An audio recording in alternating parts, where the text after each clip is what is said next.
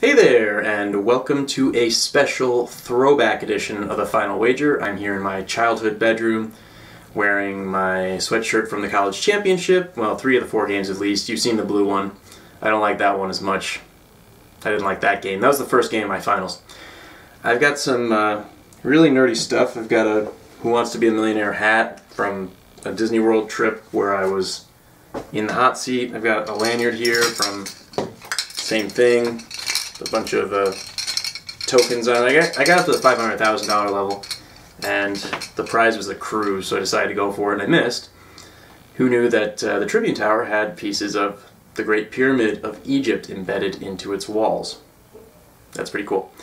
I've also got some chess trophies. A letterman, or at least a varsity letter. I played varsity golf.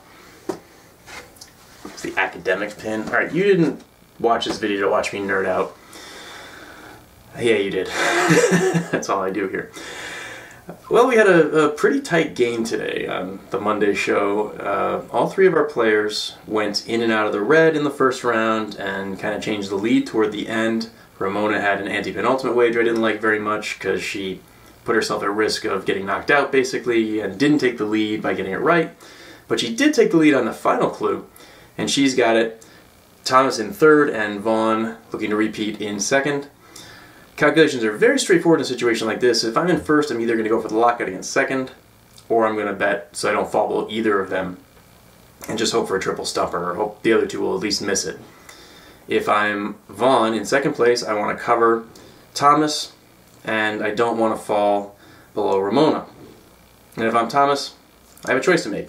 I can either bet really small and hope that Vaughn goes for the lockout against me, or go a little bit bigger and hope that I get it right, or that Vaughn goes for some bigger range. But that wouldn't really make sense here. So Thomas got it right and went for that bigger range.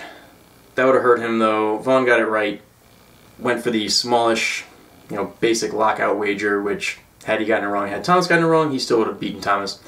And Ramona missed and made Vaughn a 2-time champ, so on Tuesday's game he'll be going for number 3. It's been exactly 5 weeks since Ryan Alley lost his 4th game. Join me Tuesday to see if he can break the curse. But first, anything else nerdy here? Why do I have a teacup here? That's weird. Oh, I have a full set of National Geographics. That's awesome. I'm going to go look through those. And I'll see you Tuesday on the Final Wager.